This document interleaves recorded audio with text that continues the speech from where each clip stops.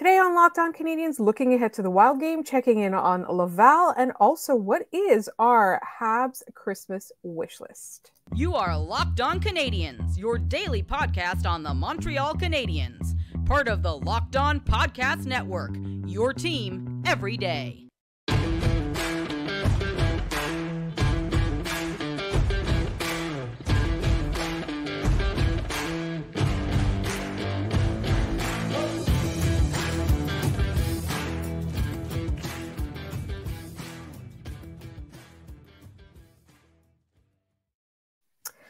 Hi there, everyone, and welcome to episode 978. Today's episode is brought to you by Sleeper. Download the Sleeper app and use promo code LOCKEDONNHL to get up to a $100 match on your first deposit. Terms and conditions apply. See Sleeper's terms of use for details. My name is Laura Sab, also known as The Active Stick, and I'm joined, as always, by the wonderful Scott Matla of Habs Eyes on the Prize. Scott, we have one more working day before we get like a brief interlude. How are you feeling? Well, I'm off for the next Thursday, Friday, Saturday, Sunday, Monday, Tuesday. I have this many 6 freedom unit days off. So unintentionally, and I'm not really sure what to do with that because I'm very used to having a job where I work all the time. And there's not much hockey in that time frame. There's 2 Habs game and a Rocket game, but for something for folks to look forward into next week there, World Junior starts on Boxing Day, which we will have a recap. Canada is playing as well as the United States. We'll have plenty of Owen Beck and Lane Hudson content for y'all next week because, well, Lane Hudson rules and Owen Beck rules. And even though I'm rooting for Canada to lose every game 4-3 with Owen Beck getting a hat trick, it's going to be a good time. But all things considered, pretty good. The holidays are right around the corner, literally right around the corner. We are 5 days from the baby Jesus birthday. So like, it's a good time. If you can't tell, I'm completely in like vacation mode. Like I'm giddy. The weight is off my shoulders for a number of things. One of which I still cannot talk about on this podcast under penalty of death. If you are listening to this, that is a joke. I promise you. So all in all, we're good. It's a good time. It's a good time. But I forgot what I was going to say. I keep getting distracted. All right. Real quick, please send us your mailbag questions for our mailbag episode for Friday.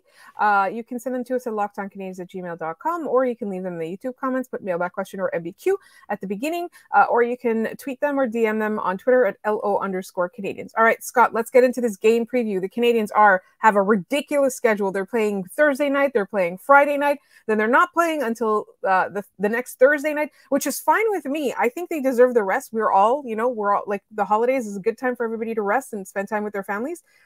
It's just, why do they play Thursday and Friday instead of Saturday night?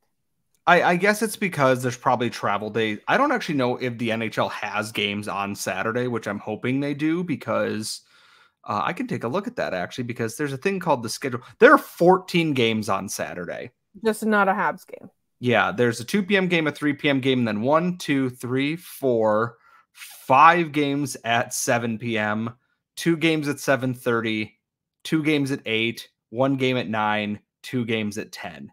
The Habs play on that Friday. They are the late game against the Chicago Blackhawks because I assume they wanted to give Bedard, I believe that's his visit, their first. No, because it's an 8:30 start. They're in Chicago there. So they're going to give Bedard the Friday night spotlight when everyone is going to be glued to their TVs or at the bars and whatnot. But we're here to talk about the Thursday game where the Canadiens are going to try to make it, I believe it is 3 straight wins. That's what I put in the show notes for this against the Minnesota Wild, the team that famously caused my brain to melt at the beginning of the season, where their penalty kill outscored the Habs on 1 power play 2-0. I'm pretty sure one of the worst games I've ever seen. To add to that, the Minnesota Wild were in a shambles at that point. They were Absolute not great. Shambles. Yeah, Habs versus Wild. Like I want to look at the from 10-17. I remember it was bad, like it was really bad. Ugly. It was ugly. Yeah, it was 5-2. Yes. I'm looking at the ESPN. Brandon Duhaime scored shorthanded 9:20 in the first period. Connor Dewar scored 9:45. That was the same power play, 2-0.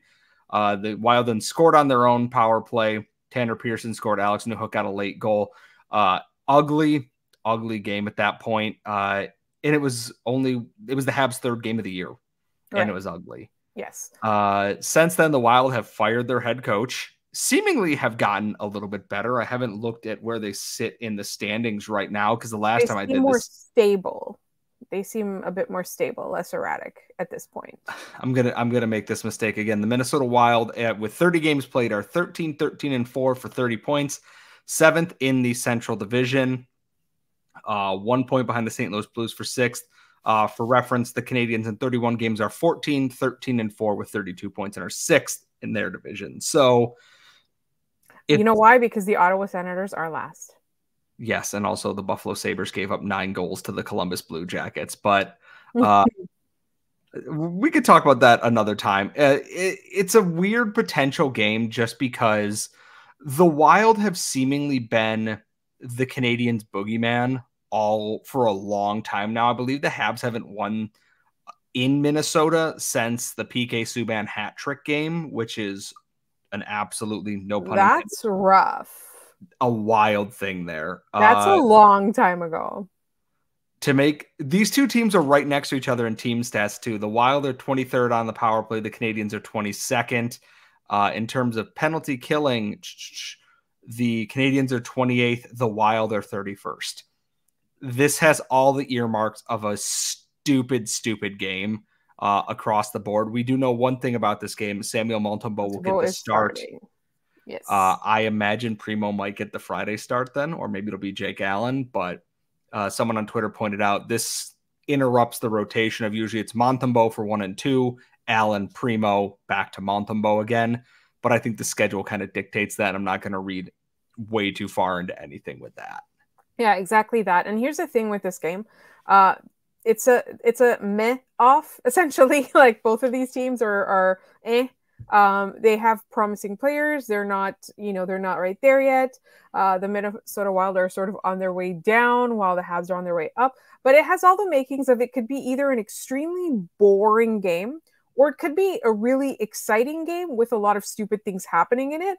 I'm voting for that second thing, but given that it is the Minnesota Wild, I'm not super hopeful. But I really hope that it could be, when two really terrible teams play hockey, sometimes it's like a high-scoring affair. There's a lot of funny sequences. There's a lot of plays that end up falling apart and things like that. That's what I'm hoping for. But at the end of the day, Scott, you were right. It would be 3 wins in a row. If they do win, they beat the Islanders, they beat the Winnipeg Jets and the coward Mark Scheifele. Why do I keep calling him Mike? I don't know. Because he's not important enough to know his real name. So there you go. That's it. So I think for me, honestly, this has all the markings of a game that's either going to be really boring or really fun. Because I'm looking at their scoring stats here. Their leading scorers, Matt Zuccarello has 28 points. Kirill Kaprizov has 27, which seems low for Kaprizov. Joel Eriksson Ek has 22 and 30. Matt Boldy has 18 and 23. They're not a high scoring team. And then in net, both Philip Gustafson's bounced back from a rough start to the year. Marc-Andre Fleury sitting at an 892, but Marc-Andre Fleury also, assuming he is getting the start in Montreal, he usually does because it looks like Gustafson is the anointed starter. He has 7 more games played than Fleury at this point, but Fleury against Montreal, it turns him into prime Patrick Waugh. We know how he did it with Chicago last year. He's done it with Minnesota before. We know how this goes. It's maddening and frustrating, and I hate it. It'll be interesting just because these are two teams that seem very similar in that Minnesota should be better than this, and that's why they fired their coach. They hired John Hines to kind of try and get back into the swing of things here, and the Canadiens are rebuilding a little bit, but they're at the same spot right now. The big thing for the Canadiens, stay out of the box as best you can. Stay out of the box and just get pressure on there. Minnesota's prone to making not one mistake, but multiple, in a short sequence. If you can get to them, kind of rattle that a little bit, you can build, hopefully, an insurmountable kind of cushion for yourselves there and, give Montembeault the breathing space that he needs there. I'll be curious to see if the power play can build on looking slightly better in the last couple games in this, freeing up Caulfield, freeing up Slavkovsky, Jesse Ylönen, just any of those guys there to see what can happen. I'm not making predictions because I'm bad at predictions. I think the Habs get at least a point out of this game. It'll be interesting since they do have to play on Friday as well. So we'll see how this game goes, because it could be, like you said, it could be boring, or this could be just chaotic mess. And chaotic mess is always fun sometimes. Right. And after that game, we will have that recap and a mailbag. So don't forget your mailbag questions. LockedOnCanadians@gmail.com, YouTube comments, or on Twitter, LO_Canadians. All right, Scott, I want to talk about the Laval Rocket because that was what you just spent an evening doing watching. And also, obviously, because we care about our AHL prospects. So we will get into that in just one moment here on Locked On Canadians. But first, this episode is brought to you by eBay Motors. Passion, drive, and patience. What brings home the winning trophy is also what keeps your ride or die alive. eBay Motors has everything you need to maintain your vehicle and level it up to peak performance. From superchargers, roof racks, exhaust kits, LED headlights, and more. Whether you're into speed, power, or style, eBay Motors has got you covered. With over 122 million parts for your number one ride or die, you'll always find exactly what you're looking for. And with eBay Guaranteed Fit, your part is guaranteed to fit your ride every time or your money back. Because with eBay Motors, you're burning rubber and not cash. With all the parts you need at the prices you want, it is easy to turn your car into the MVP and bring home that win. Keep your ride or die alive at ebaymotors.com. Eligible items only. Exclusions apply. eBay Guaranteed Fit only available to U.S. customers.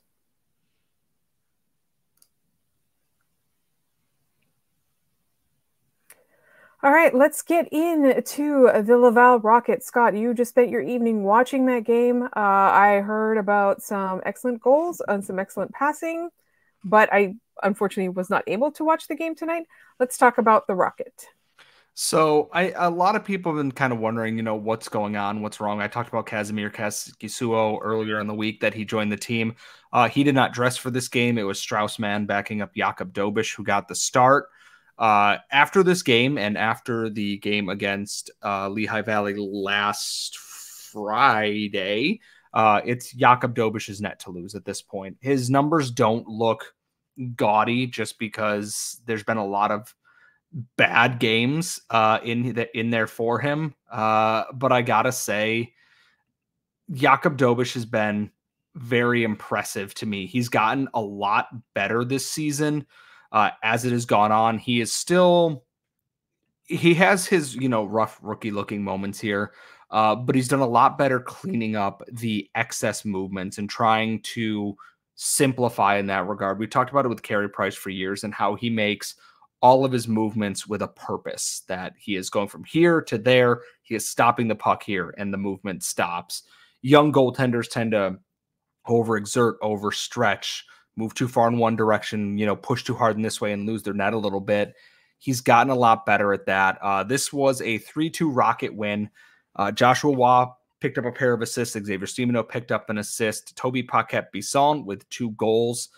He opened the scoring for the Rocket, tied the game for the Rocket, and then it was Logan Mailloux who was actually the one who helped push this team kind of over the hump in the final part of the game there. Picked up a loose pass from Joshua Waugh, and he cuts in deep into the offensive zone. He's going right behind the net there. He hits the trapezoid, and he shoulder checks over his left shoulder to see the play behind him, flicks a pass. I don't know how people bend their wrists, because it wasn't a backhand pass. It looks like he curled it around himself. Brandon Gignac opened at the side of the net, and that ended up standing as the game-winning goal for the Rocket. It didn't start well because the Crunch scored on their second shot of the game, and all I could think is, here we go again. They kept their tempers level. They did their best to stay out of the box. The penalty kill went 3 for 3 on the night. I'm seeing a lot of really good things out of the Rocket, even though their record doesn't fully reflect that. Joshua Waugh's been quieter, but he's now producing more points at 5-on-5 than being just a guy who's getting a lot of points on the power play. 2 secondary assists tonight is, a way to kind of start getting things back on track. He's getting looks. He's missing his usual winger, which is Sean Farrell, who was starting to practice again. the team still isn't great, but I'm seeing a lot of good signs out of players you want to see paying attention to. Logan Mailloux and Arbor Xhekaj have made a really nice pairing together. William Trudeau still working his way through some flaws, but seems to have kind of turned a corner from earlier in the year.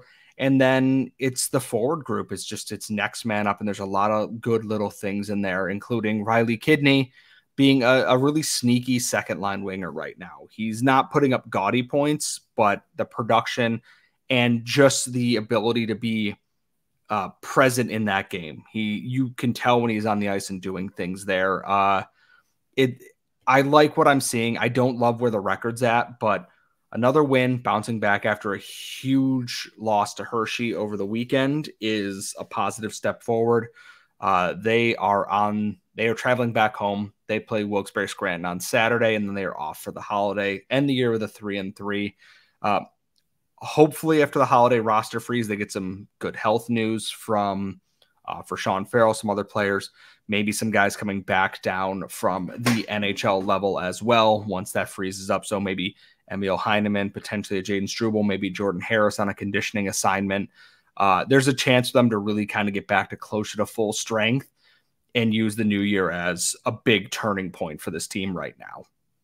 I'm going to ask you a question that I know you are not tired of hearing and you like getting every day. When is Arbor Xhekaj coming back? I was actually talking to Not Matla from Locked On Blue Jackets about this, and the Habs have a lot of defensemen. A lot. So I look at the NHL level. You have right now Matheson, Savard, Struble, Gustav Lindstrom is a healthy scratch right now. You have Jonathan Kovacevic and Caden Gooley. You have 7 defensemen. You send Lindstrom back down. He is waiver eligible, so he will be subject to that when he can go back down. He might get claimed. He might not. We don't know. Okay, so you do that. You still have Jordan Harris coming back, 8. Arbor Xhekaj is 9. Something's got to give there. And I kind of like their thought of Kovacevic would likely get claimed on waivers, and I imagine he would. You're not going to send down Caden Gooley. You can't trade David Savard right now. You're not trading Mike Matheson right now. And Struble hasn't done anything to really deserve being demoted at this point. It kind of sends the wrong message. So they're kind of stuck juggling this for the time being. Though Xhekaj plays a lot of minutes alongside Logan Mailloux, and those two are forming a nice partnership. And surprisingly, despite the reckless nature in their game in some instances, they've been very level-headed in their own zone. There's some errors here and there, which is a learning curve, but it is smoothing out some of the rough edges in Xhekaj's game. Love watching Arbor Xhekaj play. I will always love watching him play in a Canadiens uniform because he's fun. He is chaos personified. But letting him smooth strength. Yes, he has the skating, he has the shot, he has the physicality, and just the mentality to be an absolute menace. Obviously you're not going to see him until at least the 28th. They'll probably let him play that 3-3 weekend. And then maybe in the new year, they kind of go, what do we have here? It's like we talked about with the roster freeze, goalie trade, making room for defensemen. They have a lot of defensemen now. And unfortunately, it might not be you didn't do anything wrong. It's just we want you to play games. So that might mean Struble goes down to the AHL. That might mean Jordan Harris goes down on a conditioning assignment. There's a lot of possibilities here. And one of those is a trade. I haven't heard anything. There's nothing rumbling because it is Christmas time and everybody is, shopping and panicking like the rest of us. So I can't put a timeline on it because I thought he would have been back by now. But I don't think they're unhappy with his play or he wouldn't keep getting all the minutes that he is. But I think that this is a good experiment to continue to let him eat up those minutes and work out some of those kinks in his game that he can come back to the NHL level, a more polished defenseman right now. I'm excited to see when Kazimir Kaskisuo's first game is because I think that 3-3 is part of the reason why they signed him to a PTO. Just because that's 3 games in 3 nights. So that means tired defense, which already kind of leaks chances against goaltenders who haven't been quite up to the task yet. Bringing in a veteran kind of helps eliminate some of that stress there. So I will be very interested to see how that plays out in the coming week or so. And I will too. But first, we did say it was the holidays, and we haven't done this in a while. We're going to talk about our Habs Christmas wish list. If you've been listening to us for, our many, many years now at this point, you'll know what that is. We're going to be talking about that in just one moment here on Locked On Canadiens. But first, this episode is brought to you by Sleeper. A new NHL season, well, now we're like halfway through it almost, brings all sorts of possibilities. Anybody could score 50 goals, and any team, I think it's going to be Colorado again, could hoist the Stanley Cup. And what you can do is you can win big by playing daily fantasy hockey on Sleeper, the official daily fantasy app of the Locked On NHL Network. Sleeper is our number one choice for daily fantasy sports, and especially daily fantasy hockey, because with Sleeper, you can win 100 times your cash in daily fantasy hockey contests. And all you have to do is literally, you just pick whether, somebody like a Crosby, a McKinnon, McDavid, now Bedard is going to record more or less than their Sleeper projections for anything like goals, assists, saves, plus minus, and more in any given game. And you can play any other thing too. You can play NFL, NBA, MLB, or CFB daily fantasy on Sleeper. To win 100 times on Sleeper, all you need to do is correctly predict the outcome of 8 player stats. You heard me. You can win 100 times your money by playing daily fantasy hockey with Sleeper. So start paying attention and nail your picks so you can start winning big. Use promo code LOCKEDONNHL and you'll get up to a $100 match on your first deposit. Terms and conditions apply. That's LOCKEDONNHL. See Sleeper's terms of use for details and locational availability.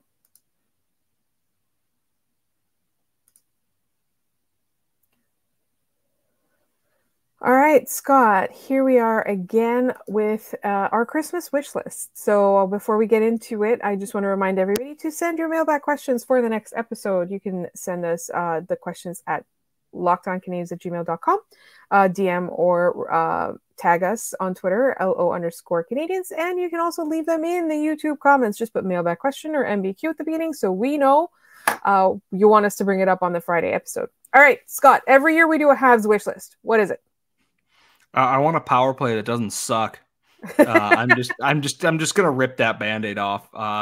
More accurately, I think I would like a penalty kill that is at least average, because watching the penalty kill, it feels like watching. Have you ever seen one of those like nature documentaries where there is a poor seal like on an ice flow, and they're like, "Here's the orca. They are circling this. They will have their dinner soon." And then they're just like, what if we just torture this seal for like 10 minutes and then eat it? That is what watching the Canadiens penalty kill is. It's just watching an orca. Seal. Just so you know, it's not the orca, it's the seal. Yeah, the Habs are the seal, not the orca in this instance. They are the seal sitting on the ice floe being circled by, quite frankly, a jerk, and for several minutes before either a goal is scored or they get lucky.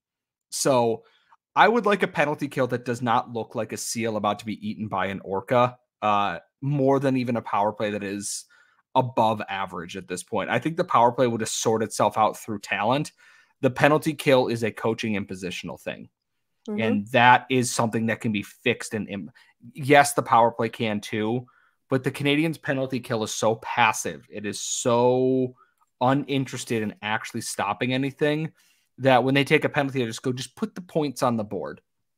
I don't need to know what's going to happen, because I know what's going to happen. They're going to score a goal, and I'm going to be mad about it. And I think we're going to be demoralized, so we can just skip ahead 2 minutes. Exactly. Like, save me the 2 minutes so I can record this podcast and then go to bed. Penalty kill that functions is very much at the top of my Christmas wish list this year. We would like a penalty kill that will be the orca, not fall victim to it. Yes. Also, orcas rule. They're terrifying, but they rule. What is next on our wish list? I have one. What is yours? I would like for Cole Caulfield to get his luck back, his shooting percentage back. Oh, you mean like I haven't even looked at what he's shooting yet. Now again, well, we talked about it about like 3 weeks ago or 2 weeks ago, and it was like half his average. So let's take a look right now. Cole Caulfield this year is shooting at 7% still. Okay, so he's still slightly more than half. Slightly more than half now. Still not great.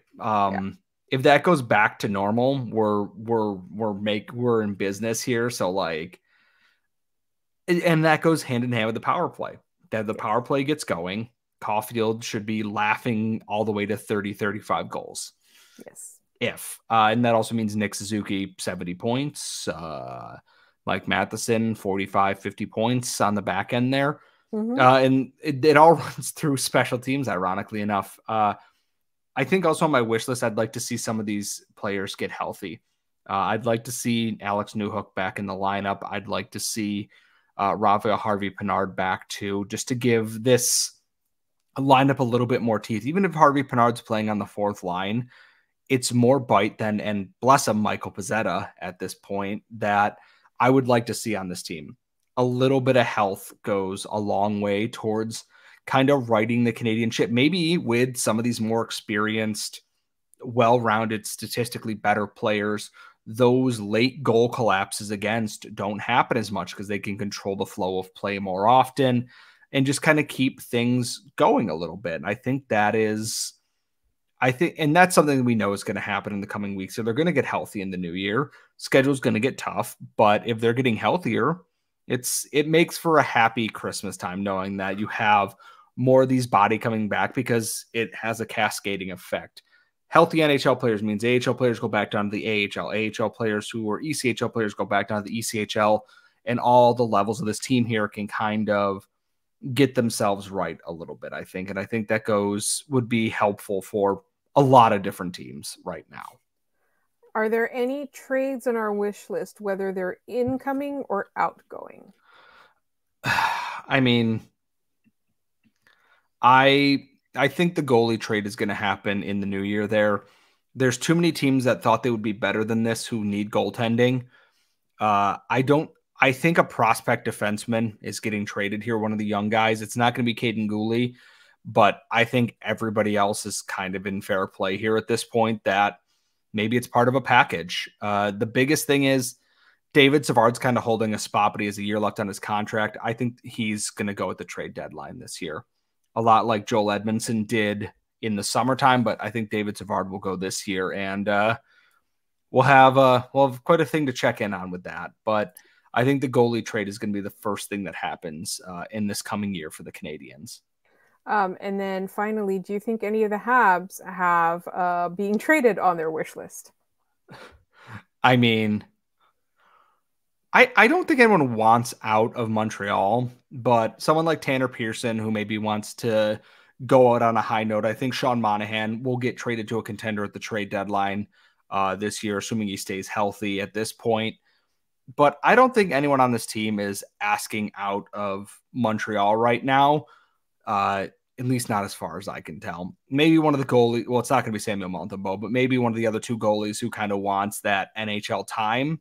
But outside of that, I don't think anyone's like super seemingly unhappy with the team or anything here right now. So I don't think anyone has their wish list to be get out of the best hockey city in the country. So, or yeah, I'm going to say in the world. I don't care. Toronto, deal with it. So it is a great city to be in. And in the meantime, we still have one more episode before we take a couple of days, only a couple of days off for the holidays, only 2. So we're not going to be here on the 25th or the 26th.